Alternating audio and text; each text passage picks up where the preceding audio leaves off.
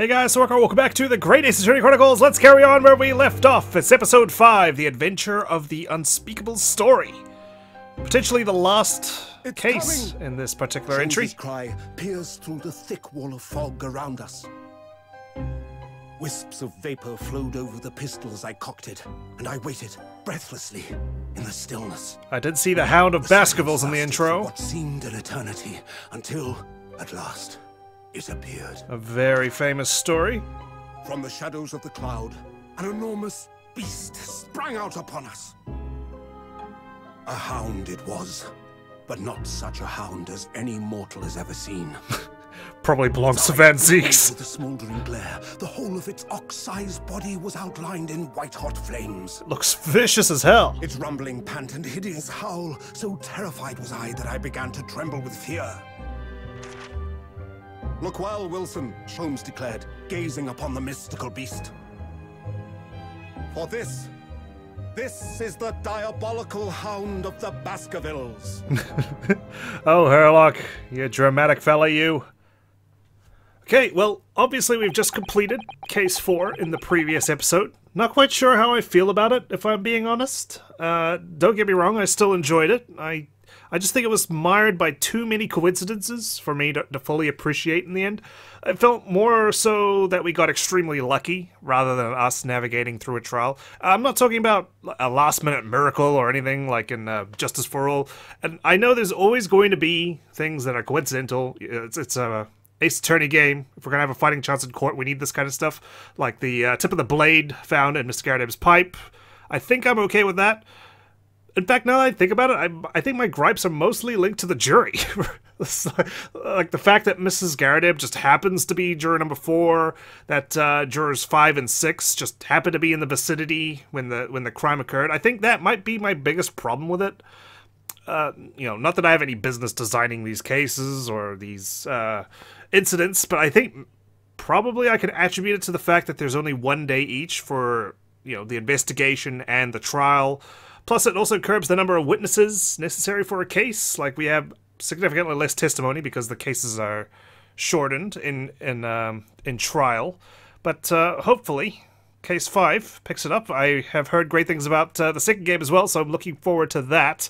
But yeah, that was just my 2 cents on Case 4. Hope you guys appreciate that. Anyway, our first 2 months in London passed by in a flash. In that disconcerting courtroom experience we were first thrown into on the day we arrived in the country, and in Soseki-san's terrible ordeal that had followed closely behind, we had emerged victorious. Okay, so we had a 2-month sabbatical, I guess, after the trauma of it all. Hopefully, Soseki is still alive. I'm sure he is, but you never know. The Reaper of the Bailey was prosecuting the case. However, there then came an abrupt end to our opportunities to appear in court. Which was hardly surprising, of course, since I was nothing more than an amateur, an unknown student of law from a faraway land. Still, weren't we supposed to, you know, get involved with English law, take notes and whatnot? I guess Chief Justice didn't want us involved any further than that, so life in our little office was very quiet. That is, until it was shattered one day by that fateful telegram. I wonder, are we going to get closure for what happened to Mr. McGilded? 15th of April, 9:13 a.m. Naruhodo's legal consultancy. Okay. I guess we're not just students, we're also, you know, we're lawyers now. We've opened a business here. Oh my, we've really made this place our home.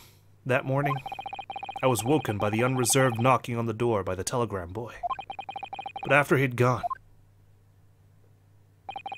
Susato-san's behavior became very obviously strange. Oh? Susato-san? Yes! Is it time to leave for court already? We haven't had to leave for court for 2 months. She's getting antsy. Let me see. What case is it today? I don't think I'm scheduled to defend anyone at the moment. Am I? Or have I just been asleep for 2 months? Oh, no, of course not. How silly of me. But I think Iris said she would make us breakfast this morning. So, shall we go down to Mr. Sholmes' suite? Yes! Iris makes the most delicious breakfast food. She does, doesn't she? And once our bellies are full, we can leave for court in fighting fit form. I'm glad that we got to move into Herlock's place. Otherwise, you know, our stipend didn't last very long. And if we're not taking any cases, how on earth are we surviving? Let me see. What case is it today? Here we go again. Oh, she's traumatized. She's like a psychopath in Dead Rising or something, you know? Like, we've got a case today. We got a case today. No, Sasato, we don't. Okay, you've lost your mind. She's got cabin fever. We've been trapped in this office for too long. The telegram. So, what was it about? Can I read it? The telegram that was delivered this morning, I mean. Oh, a telegram? I don't know what you're talking about. Do I have to cross-examine you? I probably need to keep my skills sharp after all. You're a terrible liar. Sorry, but you're not going to get away with that. Well, I didn't think I would. Okay, so why did you even bother to attempt it? Actually, don't give it a moment's thought. It's nothing. Nothing interesting. Boring, in fact. Is it to do with your father, perhaps? We haven't really heard from him. And, I mean, since the beginning of the game. I'm sure he wants to check in on our progress. It's just a boring old telegram. 3 times now that she's tried and failed to convince me it was nothing. I don't need Apollo's bracelet for this one. I can see it on your face, and hear it in your words. I promise that I'll tell you about it at some point. What's wrong? Am I getting deported or something? Just tell me. You know, I'm probably gonna worry, and I'm probably gonna think it's something worse than it is. Alright, I understand. So, Seki-san. I suppose Seki-san will have arrived back in Japan by now, won't he? Unless his ship mysteriously got lost at sea? Yes, I should think so.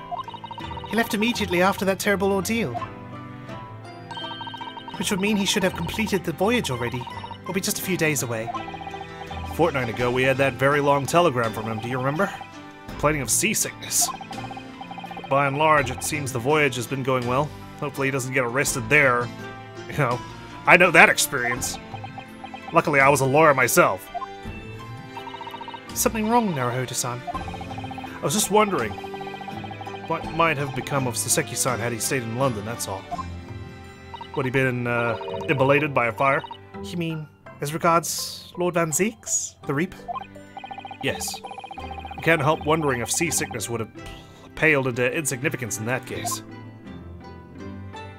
Maybe that was just like a mild curse or something because he's too far away. He's out of the Reaper's range, so you can only curse him with seasickness rather than instant death.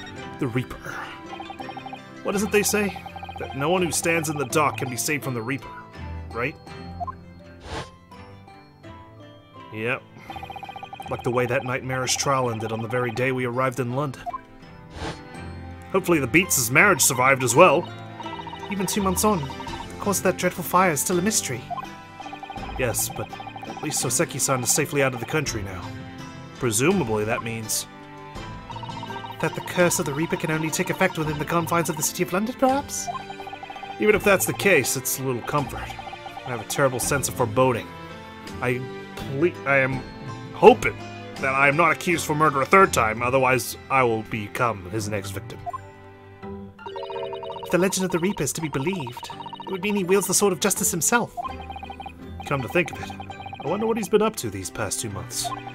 Surely not wielding that sword against more acquitted defendants. No, I don't think so. Apparently, Lord Van Zeeks hasn't appeared in court once since our last encounter. Ah, I guess we discouraged him from returning to court. Maybe he just feels guilty about prosecuting people. Every time he does, they wind up dead. You know, how would you feel if that was you? It wasn't your fault, obviously. It's this quote-unquote curse that you're known for every time you try a case and someone dies. Like, I just quit. I'm just like, I'm just gonna save some lives. I'm just gonna stay home forever. I'm gonna take another job. Yes, since Soseki-san's trial, he's withdrawn from judicial service again, it seems. Really? Well, I wouldn't be surprised if he chooses his first day back from his sabbatical, coinciding with our defense. Just like how he returned to court after, what, 2 years or something? When we first arrived here? Just like before. when he wasn't seen in court at all for several years. Exactly, Ryunosuke. You know, we're on the same wavelength here. So it's just been me who's had to face him in his recent spate of trials then. Ugh. Just my luck. Hey, don't complain about your luck, Ryunosuke. I just had a monologue about your luck. How lucky you are. I wonder, if luck doesn't come into it, You're like the ultimate lucky student, you know? There's a balance. You got the bad luck where you get accused of murder twice, and then you got good luck as in you're successfully defending your clients. Although one probably didn't deserve such defense, and he ended up paying for it by bursting into flames. Sorry? What was that? Oh, nothing. Never mind. Okay. I wonder what that telegram says. I'm gonna present my armband. No, I'm gonna inspect it and then present it. It means a great deal to me, you know. Bet you cherish his armband so, and wear it each time you appear in court. I can imagine, you know. She worked hard to teach me all she could about law, and she's standing next to me in court, and we've just been playing this by the seat of our pants, really. And we've pulled through so far. I think we needed this break, this 2-month break, just to recoup, regroup, and study some more. I think it's probably a good idea before we start, flying into the deep end. Well, it's very important to me. It's what shows that I'm a lawyer, and whenever I wear it, I feel as though it gives me strength through Cosmo. I absolutely can't be without it, especially when I'm at a critical point in a trial. That's why when it slips down my arm, I always hastily pull it back up, you know? But just the other day, I noticed you were wearing it when we went to visit that park. Sometimes I forget to take it off. Plus, you know, I'm advertising my services as a lawyer, you know? We haven't got any clients. I think it's a pretty bold idea. It's like throwing my business card around everywhere. I suppose a quick examination wouldn't hurt. Like, what the hell is this thing? Ah, the Daruma doll I brought with me from home. Still with only one eye colored in. I said I'd color the other eye once I won my first court case here in Britain, but I guess I haven't had time. But you have won, haven't you? Twice, in fact. Because I feel as though I'm still lacking as a lawyer. I tell you what, why don't you color the other eye in once you think I'm a proper, fully fledged lawyer? Come on, Ryunosuke, we can't keep moving the goalposts here. If you insist. Well, she doesn't go ahead and just do it right now. I'm somewhat offended. We've only been here in London for about 2 months, but my desk is starting to look a little messy already. You could tidy it up once in a while. Sato-san, I always say, making a mess is a small sacrifice to pay for being able to further your studies. And time spent tidying up is time you can't devote to the same cause, you know? Plus, I'm gonna make a mess again anyway. And time spent on ridiculous arguments is time that could be better spent on some simple housework. Hey, arguing is my life. I'm a lawyer, okay? I'm just practicing. Anytime I'm having ridiculous arguments with you, it's practice, because there sure as hell are a lot of ridiculous arguments in court in this universe. She wins, but I'm supposed to be the lawyer here. I am grateful that as I moved the screen, I didn't see Herlock just hanging from the ceiling. This must be the telegram. Let's see. Ah! No, you mustn't look at that! Not under any circumstances. It's boring. You'll be bored to death. I can't have a dead lawyer. I'll be an assistant to no one. I'll be an assistant to a corpse. All right. I won't. I'm sorry, Naruhodo-san. You can be very mischievous at times. I'm mischievous. You're hiding information from me. Then put the telegram away if you don't want people looking at it. We share this space, you know. All right. Let's have some breakfast. 15th of April. Sholmes is sweet. Morning, Runo. Morning, Susie. Good morning, Iris. Is Herlock playing the violin? Iris? What is it, Runo? What is that terrible noise? It sounds like a cat being strangled. Ah, yes. You noticed that, did you? Yes, I did. In fact, it's quite hard to miss. And I don't miss much. Hurley isn't in the best form this morning, it seems.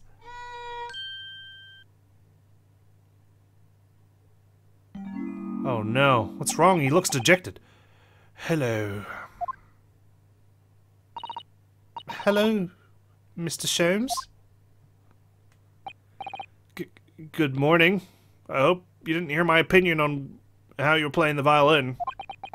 Perchance, did you? A good morning to die, perhaps. Has something happened, Mr. Sholmes? Your hair's frazzled. You look miserable, and the way you were playing the violin before, it was like you were slowly killing a cat. Sorry, I have to say it. Someone needs to tell you. My analytical mind is dead. Music is dead. The world is dead. Right. Damn this Blanchett existence. That's all it is, my dear fellow. Nothing of consequence. Okay. Iris, I'd really like my sausage and hash browns now, please. I'm afraid I don't understand. Well, Iris, is it time we ate? Some dry toast and insipid coffee for me. If it's not too much trouble. Oh, there is a cat here. And it's still alive. That's good news. Hello. Oh, look, it's Wagahai. Good morning, boy. Hello. That must be some sort of tiny door for cats to use. But how did it get there? Well then, everyone. Time for breakfast. Wonderful. Let me help you, Iris. It would indeed be a fine day to die. Seriously. Herlock, what's going on, man? Tell me. I knew something looked different. Something's missing from Mr. Sholmes' desk. Can't quite remember what it is, unfortunately. Okay, I will try to talk to him. Wanting to die. The missing machine. Okay, here we are. You seem to be very unhappy this morning, Mr. Sholmes. What's happened? It used to be the case that in my hands, this violin sung like the dawn chorus. Its mellicent tones would make flowers bloom. It would? But now, the muses are unamused with me. The goddesses of music have thrown me over. Whatever do you mean, Mr. Sholmes? For hours I have bowed. For days even. Through the night I have endeavored to no avail. That sound, my tone, is lost. That brilliant, clear, unwavering tone. Gone forever! No more recitals of unbridled emotion. Well, you haven't been practicing much lately, have you, Hurley? Don't worry, I'm sure it will come back to you in time. Heed my words, Mr. Naruhodo. The goddesses of the arts are fickle. One day they bestow genius on a man, the next they unmercifully withdraw it. Sounds like he's suffering from a case of imposter syndrome. I can certainly say I've suffered through it a couple of times myself. Oh, dear. Oh, why is this happening to me? If they take the turn I have for the violin from me, what is left, for pity's sake? What is left? Okay, don't argue with me. Deduction, perhaps? Isn't that what you're known for? And, you know, your stories? Poor guy. He just wants to be good at everything. The missing machine. Mr. Sholmes, I don't like to pry, but your desk looks rather empty today.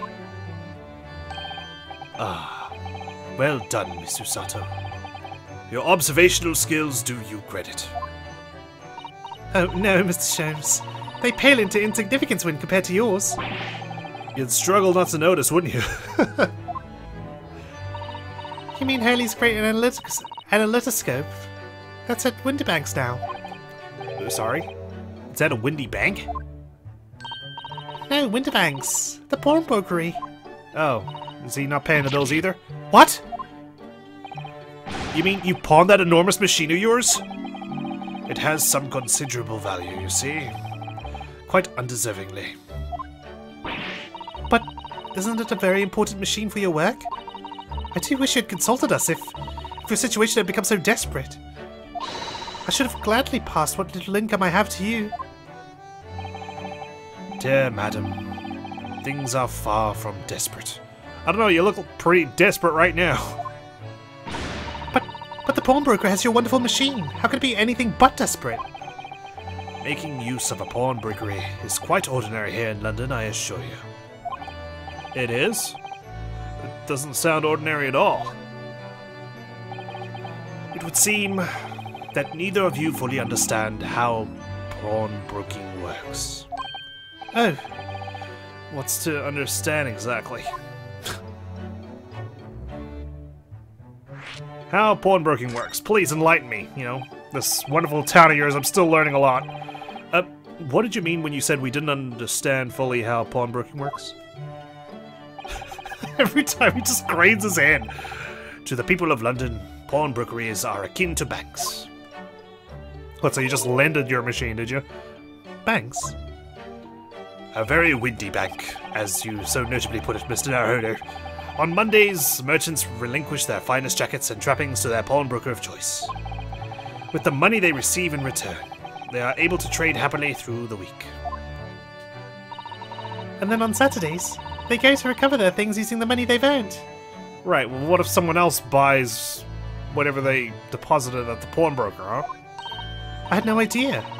This has been a fascinating lesson for us. Everyone does it, you see, especially people in inner London. And should they have money to spare, they would purchase another fine jacket. Exactly, one that probably belongs to someone else. Especially if they can't afford to pay it back. Not to wear, obviously, but to pawn should the need arise. Okay, so, the way I understand it, these jackets are basically another medium of exchange. They're like bonds that they can cash in for money. Interesting. Oh, how ingenious. So whenever we have something that's getting in the way, we leave it at Winterbank's, you see? It was getting in the way, was it? A pawnbrokery can be thought of as an extremely secure vault. Who would have thought that even pawnbrokers are different here in Great Britain? I didn't realize they had pawnbrokers in Japan at this particular moment in time. Of course, you have to watch Hurley with it. Sometimes he pawns things he really shouldn't. Don't you, Hurley? Looks like he pawned his happy mood. What does it matter? The world is dead to me now. What's going on? Tell me! Don't make me present my armband to you. Mr. Sholmes, could I ask you for your opinion about this? Could I pawn this? Probably not. Probably wouldn't be a good idea. You know, it's like pawning Kazuma. His soul. Sitting at a pawnbrokery for a week. You lure me to raise my languid head with the promise of some mental exaltation. Yet in my morbid depression, I am confronted with the most mundane of problems. Oh, okay. Thank you for your opinion, I guess. My mind finds greater stimulation in the unforgiving monotony of the floor than in your miserable offering. Always glad to help. Oh, my head weighs heavy on my shoulders. Okay. Well. Alright, Iris, please save us from this miserable mood. Wagahai. Mr. Natsume's cat seems to have settled into his new home then. Oh, yes. And I've become very attached to little Waggy. It would appear his previous owner is completely forgotten to him. I can't deal with the... He's usually so eccentric. Cats are unfeeling creatures. Their mews are as empty as the hearts of the muses. Oh. Mr. Natsume had no intention of taking Waggy back to Japan. I wonder why he kept him in the first place. I expect he would have taken him if he could. Plus, you know, if he was staying here, he probably wanted some company. But pets are strictly forbidden aboard steamships in our experience. And for good reason. Terrible things can happen if the rules of passage are not obeyed. Yeah. Especially when it comes to cats. Well, I don't mind, because Waggy's adorable. Cute. Yes, he really is. Oh, yes, what about the door? I don't remember seeing that tiny thing in the main door before. Where did that come from? Oh, you noticed? You're observant, Runo. Well, he didn't phase through the wall, did he? Look, I use this. It's my latest invention. What? What is that? What is it? It's a gun. I call it the cat flapper mat. Gosh, a machine for making doors just for cats. That's right. I can make a cat flap for a little furry friend like Waggy in seconds. In seconds? And I can do it in any door at all, no matter what it's made of. It's very powerful, you see. God, I feel like I'm gonna become James Bond or something. I'm just gonna produce all these inventions that are gonna come handy in these cases. Wouldn't it have been quicker to just make the cat flap rather than making a machine to make the cat flap? Well, yes, maybe. But now I can make cat flaps anywhere I like. Plus, I can also monetize this invention. Oh, I think it's wonderful. You must make one for us in the door of our office upstairs, Iris. She really knows how to come up with unconventional inventions, this girl. Well, it's the golden age, Ryunosuke. Everything that that could be invented has been invented already. Hehe.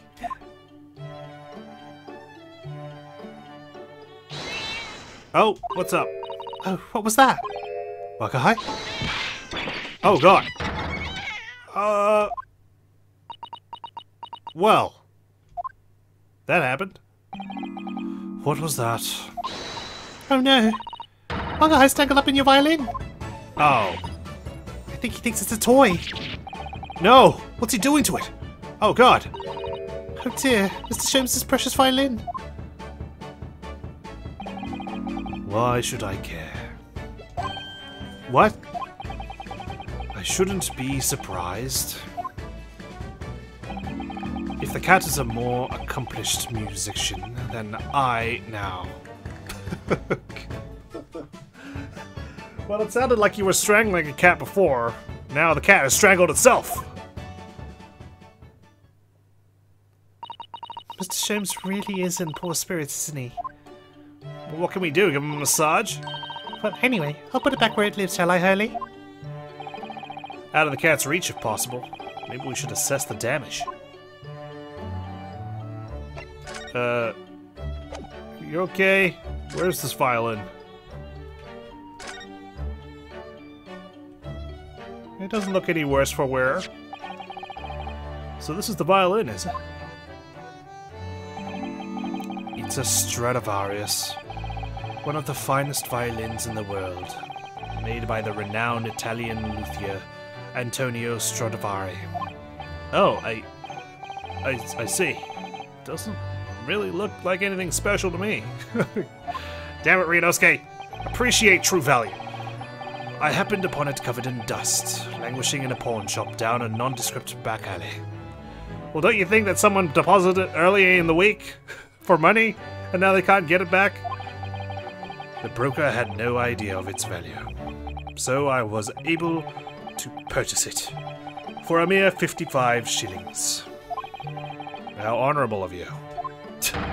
And until today, it has been my faithful companion in every great Paganini-inspired performance I have made. I ask you, is there reason to live in a world devoid of music? To tolerate this blanched existence? There is none. Okay, well, he sounds really frustrated that he couldn't play the violin. Mr. Sholmes. What, dear madam, what? My thoughts are preoccupied with fancies of release from this dull routine. Well, it's about the violin. It looks very different to normal, don't you think? Hmm? What do you mean, Mr. Sato? Oh, Susie's right. Oh, we got tense music playing. What's going on? Yes. The tone of the wood is completely different. And that's not all.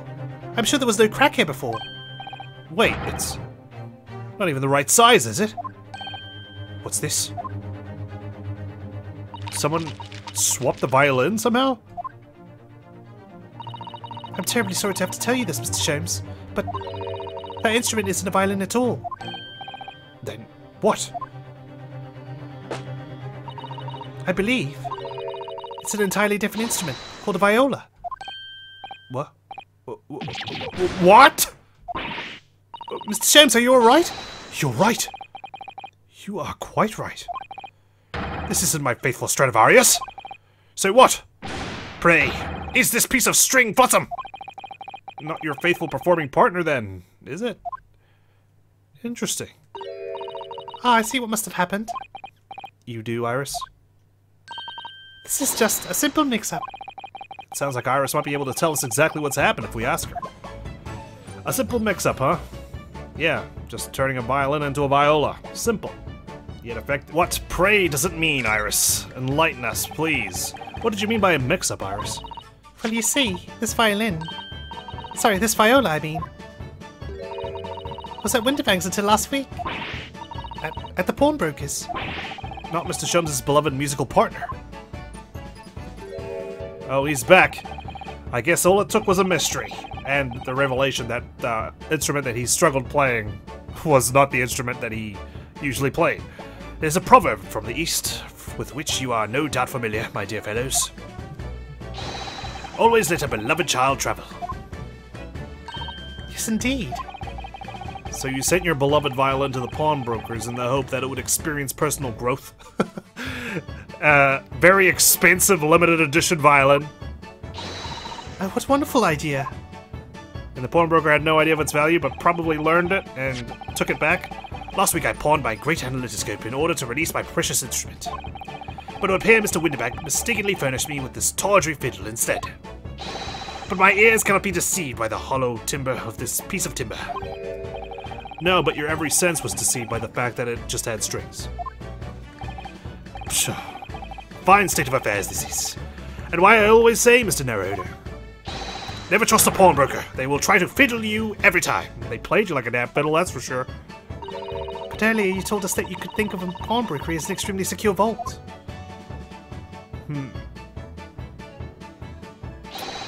Yes, it is extremely secure. Unfortunately, the pawnbroker can swap the gold around. Come, Mr. Naruhodo, dilly-dallying will get you nowhere. Sorry?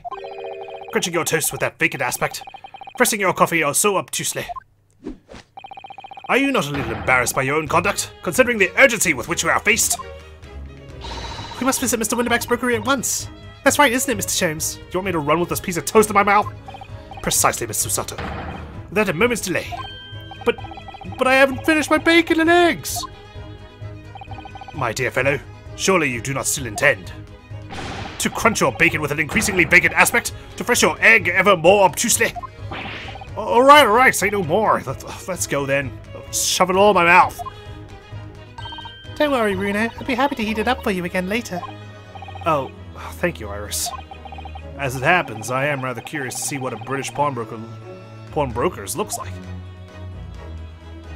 Alright, let's get a move on. Where's my coat? Hey, well, heading outside to Baker Street, we've got 221B, which is where Naruhodo Legal exists. Now we got the pawnbrokers, which is right next door. How very convenient. Look at all the different things in the window of this shop. Ah, that's Winterbanks, the pawnbrokery. A lot of other places here, however, look closed, which is unfortunate. It looks much smarter than a pawnbroker's in Japan, doesn't it? Yes, you're right. I find pawn shops at home rather inapproachable, personally. It reminds me of tearfully parting with my favorite fountain pen. I felt so miserable. Oh, Ryunosuke, why the hell did you give up your fountain pen? Although I understand the sentiment, I'm a huge hoarder. I cannot get rid of things for the life of me. Cables, might need them one day. This pen that doesn't work, I don't know, maybe it'll revive itself somehow in a couple days. What doesn't kill us makes us stronger, Mr. Naruhodo. If you say so. Okay, well, we might as well head inside. I'm curious as to what's in the telegram, but for now, let's just deal with the pawnbrokery. There are a lot of things in here. So this is a British pawnbrokery. Oh my, there are all sorts of tools and contraptions in here that I never laid eyes on before. Ah, Susato-san. And that spark of wonder in your eyes. You can't wait to scour the shelves, can you? I'm pretty sure she's going to write down everything in her blue book so she can refer to them later on. I get the impression you enjoy places like this. Oh yes, I don't know why, but seeing such a lot of things I don't understand is a real thrill for me. I mean, yeah. My dear fellows, let us not forget why we are here. Oh, Mr. Sholmes. We are calling on matters of business, not pleasure. Okay, well, no need to punch Susato in the face just then. And clearly Mr. Sholmes means business too, judging from the spark of fury in his eyes. Oh, Mr. Sholmes, welcome back. Did you hear that brazen welcome? Well, yes, we are potential customers after all. We are disgruntled customers, Mr. Naruhodo, and it's time to inform Mr. Winterback of our ire. Come, the fight is afoot. Oh, not the game this time. We're gonna do a dots of deduction in here. We might break something. Violin, please, before we get violent. Naturally, you will recall this, which I retrieved from you some days ago. Yes. This second-rate fiddle is not of my faithful instrument, Mr. Winterback. The cut of the wood is different. It has holes in it. It's not even the same size. A wonderful summary of our observations, Mr. Sholmes. I'm so very sorry, sir. How utterly unforgivable of me. An inexcusable mistake for a pawnbroker. There's only one way to make amends. What, run away? Oh god! Ah! Please! I shall have to take my own life! At least he wasn't gonna shoot us in the face. I don't think that would be necessary. Do you? If I may just say one thing before I pop off. Ah, yes? What do you mean, ah, yes? Let's stop him! It was you, sir, Mr. Sholmes, who took it upon himself to remove the item the other day, I believe. What? Another Mr. Sholmes? Sorry. As I recall, I entered the storeroom to fetch your violin when I heard, "Ah, here it is." You did? And when I turned to controvert you had taken the viola and left, sir. Wait, what? However, there can be no doubt that the blame lies firmly at my own door for allowing you to leave. So I shall not grumble or grouse any longer. May this guilt die with me. No, no, no! Stop, my dear fellow! The fault is mine! And then he goes, "Damn right it is," and points the gun at him and shoots him. Phew. It would appear that the fight is over. I like how every time Susato puts on this sad expression, there's 1 second where she has this flicker of a smile. It's like she's psychotic. She's enjoying it. Then she realizes, actually, this situation is pretty tense. I need to put my mask of sadness on. And then she frowns. I'm worried. I'm worried about Susato-san. My assistant may be crazy. I do humbly apologize, Mr. Winterback. Evidently, my questionable disposition precipitated this tragedy. Well, you wouldn't be Mr. Sholmes without that questionable disposition now, would you? I do believe you may be right, sir. It's either laugh or cry, I suppose. No in between. You are, it must be said, one of my more challenging customers. I needn't remind you of the peculiar collection of items you've brought through my door in the past. Oh? Peculiar items? In the extreme, ma'am. For example, the unpublished manuscript of an eponymous work, the novels of Sholmes or some such. Oh my! A new full-fledged novel! And unpublished! A story I have yet to read, you mean? Oh, forgive me! Wait! Before you die, you must tell me more! I told you she was nuts! She doesn't care! She has no empathy! She's probably gonna do a Susato takedown and shoot him himself! Unpublished story. Tell us before you die. I must know more. Tell me everything. Wow, Susato-san is really fired up now. Is there really an unpublished story under this very roof? There's also a skull under this roof, and it's kind of strange. I've seen one here and in Mr. Holmes' suite. You know, if I had a penny every time I see a skull, I'd have two, which is two. You know, that's a lot. That's not quite a lot of pennies, but it's strange that it's happened twice. Well, one day the gentleman here brought in an old metal chest, you see. I should like to entrust this to your care for a while, Mr. Winterback.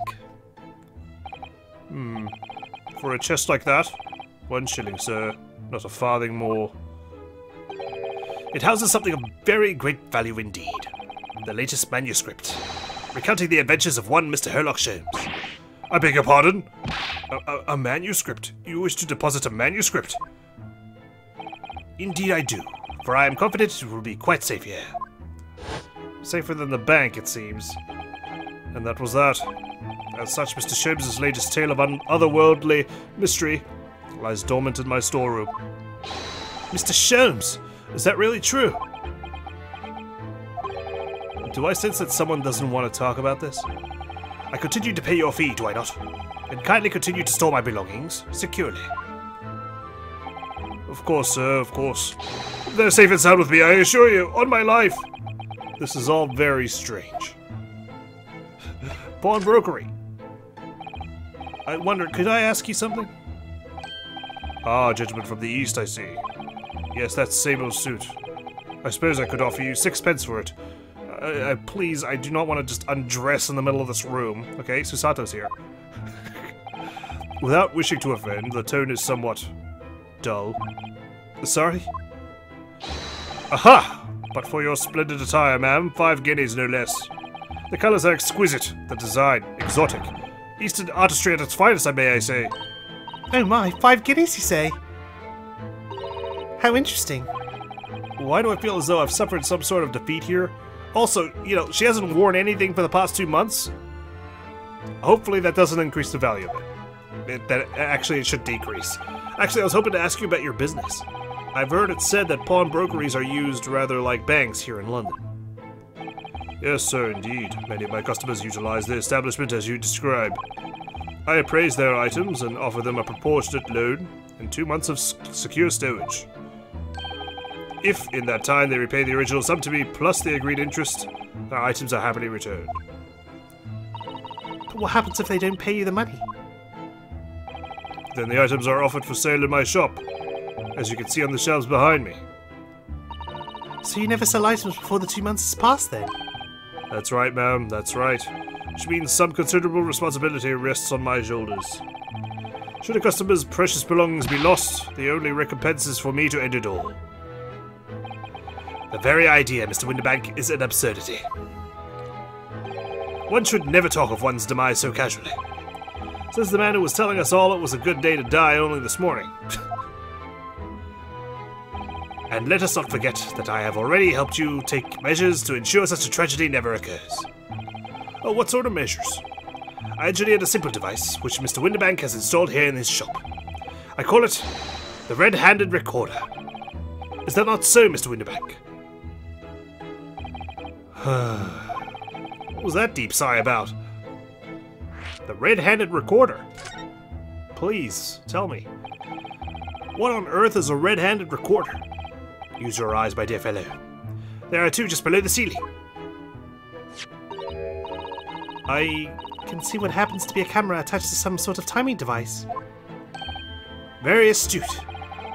It is indeed a camera, furnished with some 100 pieces of celluloid film. And every 30 minutes precisely, the camera automatically records the appearance of the shop. Huh. Here, I have an example I can show you. Even got a timestamp, 4 AM.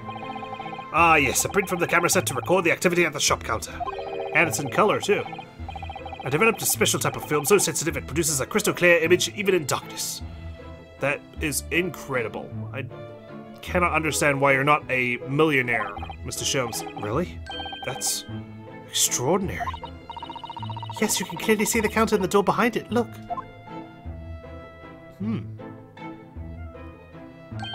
So you see, were someone to enter the premises with ill intent, his identity would be summarily exposed. Yeah, except there's a half-an-hour window in between, so... But did you not say that the photographic prints were taken at 30-minute intervals? Thank you, Sato. Indeed, as you say, my dear madam. Then what if the incident were to occur in between times? One could only say... that would be a cruel twist of fate. No, it would not be a cruel twist of fate. I must confess, your devices have been giving me some cause for distress of late. I beg your pardon, Mr. Winterbank. Surely they are anything but distressing. Reassuring is the word. It's the cost of the film, sir. You most graciously placed not 1 but 2 cameras in my shop after all. Which means I must pay for nigh on 100 utterly useless prints every single day. I'm afraid the cost of the film will break me before I'm very much older. That is a good point. It's not like he just has to pay an electricity bill for some monitors. He has to pay for the film of the print. Nevertheless, a small price to pay to ensure the safety of my preferred pawn brickery, no? My dear fellows, we verge on an age where safety and security come at a price. Oh, heaven help us. Safety and security coming at a price? It's definitely going to ramp up over the next few years.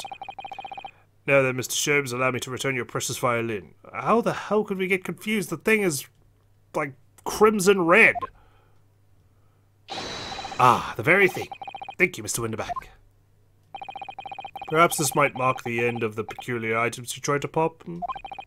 Because if anything were to happen to one of them, this would be the only answer. I really think you ought to stop waving that gun around. Someone could get hurt. Fear not. Sorry? I've only loaded a single bullet, so no one but myself could possibly be harmed. Really? So if someone wrestled with you, that gun could pop off and shoot Susato in the head? That's not really what I meant. This thing is dangerous. Good day to you then, Mr. Winterback. It's been a pleasure as always, Mr. Sholmes. Okay, well, violin secured. So, Mr. Naruhodo, now we can explore at last. I guess we can. Where do we even begin? God, there's so much to look at.